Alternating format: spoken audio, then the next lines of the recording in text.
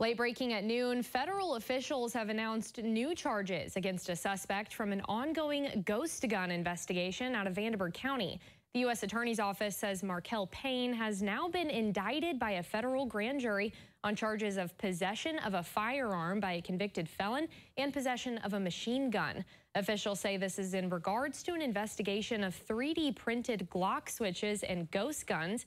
Payne was originally arrested earlier this month after authorities found around 60 machine conversion devices.